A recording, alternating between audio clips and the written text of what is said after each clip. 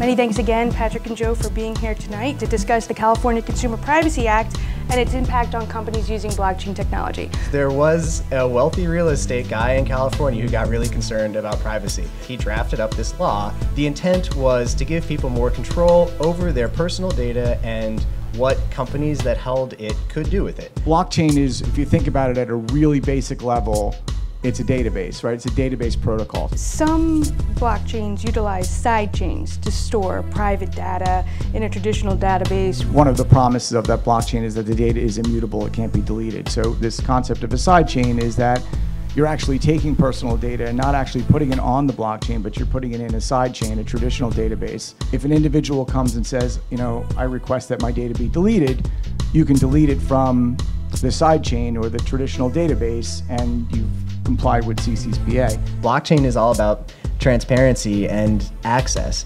And you know, these privacy laws, the CCPA and the GDPR and a few of the others that are kind of on the vanguard, they are okay with transparency up to a point. Once it's on the blockchain, it's immutable, and you know, that's fundamentally not compatible with the notion that I gave my data to this entity, but I want it back.